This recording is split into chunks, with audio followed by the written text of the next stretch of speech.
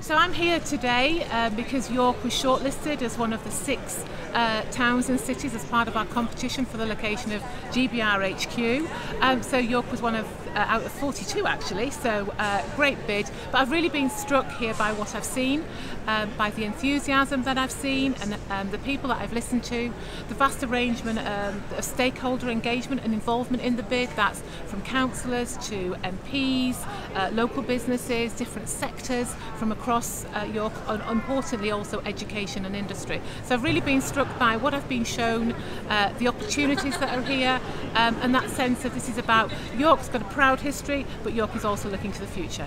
Yeah, there certainly is a public vote. It's a consultative public vote, so it's one element of the 6 criteria that we'll be looking at alongside levelling up opportunities. Value for money is also really important as well, but it is an opportunity for people from not just York or anywhere in the country to actually make their view known, and you just do that by going to the GBR website where you can register your vote, and voting continues until 1 minute to midnight on the 15th of August. So GBR HQ, once we've chosen the location, it will mean that there will be jobs coming to York as part of that HQ.